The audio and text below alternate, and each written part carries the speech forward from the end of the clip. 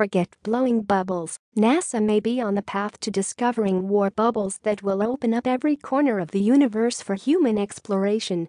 We have broken the speed of sound, but now scientists may have broken the speed of light, according to posts on NASASpaceflight.com. The piece of kit responsible for the sudden warp drive frenzy is called the electromagnetic drive, or EM drive for short. It's an innovative thruster that was built to steer rockets without the use of a propellant. The idea was originally met with skepticism. In order to move in one direction in the vacuum of space, you need to push an object in the opposite direction to give your rocket momentum. The object pushed in the opposite direction to the motion of the vessel is called a propellant, but the EM drive does away with that. It was originally intended for moon missions, Mars missions, and low Earth orbit (LEO) operations. Now, the hype over the EM drive is all about record-timing interstellar travel. The unpublished experiment that led to this exciting possibility was performed in the vacuum of space.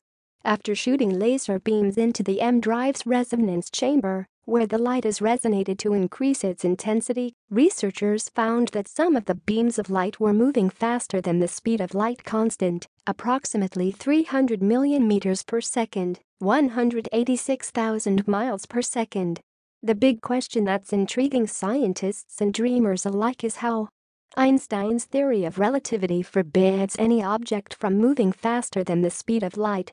Fortunately, there's a theory that sidesteps this minor impossibility. If the laser beams are definitely moving faster than the speed of light, then it would indicate that they are creating some sort of warp field or bubble in the space-time foam, which in turn produces the thrust that could, in the future, power a spaceship. The bubble would contract space-time in front of the ship, flow over the ship, then expand back to normality behind it.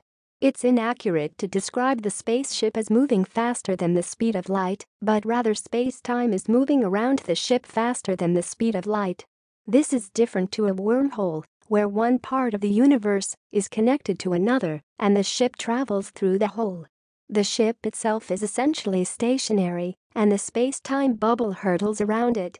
A commonly held belief is that during the Big Bang, space-time expanded dizzyingly fast, certainly faster than the speed of light. So if space-time moved faster than the speed of light, then why couldn't scientists warp space-time now? Warp drive technology, similar to ones described in popular science fiction, could well be next on the agenda. Even the less glamorous forms of space travel are set to benefit from this technology. The EM drive will get satellites off the ground by reducing their launch masses. Space stations won't demand as many refueling missions, making space life cheaper with the added benefit of less damage to the structure of spacecrafts from docking maneuvers. There are still lots of tests that need to be performed to confirm whether the laser beams are breaking the speed of light barrier. In 2011, the OPERA experiment mistakenly observed neutrino particles to be moving faster than the speed of light. They later realized that the culprits for these mind-blowing conclusions were a faulty fiber optic cable and a clock that ticked too quickly. Click subscribe so you get the best UFOs from all over.